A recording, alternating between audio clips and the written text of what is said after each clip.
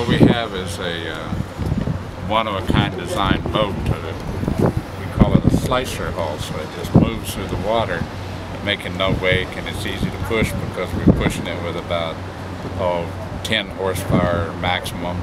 So it takes a little bit to to push it along, and all the power comes, and they're electric motors, of course. And we make our power with the solar panels that we have. We have 15 on the boat, giving it about 4,000 watts, of which we use about 2,000 to push it. I had this vision dream of going around America's Great Loop, and the fuel bill in a boat, if I could have got a boat, was going to be astronomical. It would have been probably $20,000 just for fuel alone.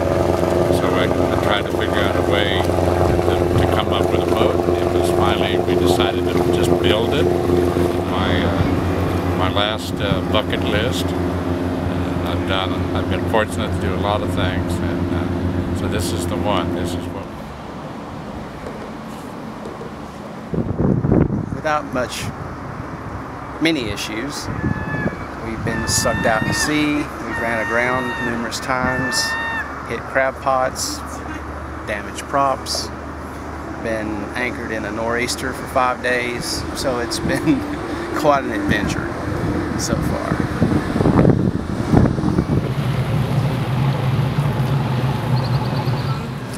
Yeah, I mean, I've only been on the boat like a week.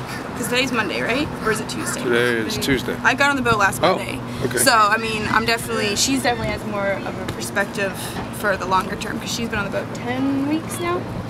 Yeah. So, 10 weeks, 2 days. So the crew changes, I guess. Oh, yeah. It has been. I mean... Okay. These two guys are always here, I guess. No, Danny and Jim arrived like 18 days before me. Oh, yeah. okay. So it's Jim. He takes different crew guys. Jim's boat, Jim's adventure, he started it out. But I think so far, Susie and Danny have definitely, aside from Jim, have been the longest running crew members, because there have been like 18 or 19 other fourth members. Like, I'm like the 19th fourth member, I think. Wow. Going through some crew. But they like me so much better than those other ones, I know it. Well, I used to. Put it in reverse. I was always a fan of Mark Twain, and that's what we're waiting on. We're waiting to go around the next bend to find a new story, wherever we go. Even people like you, we find you, we love it, and that's kind of what it's all about to me.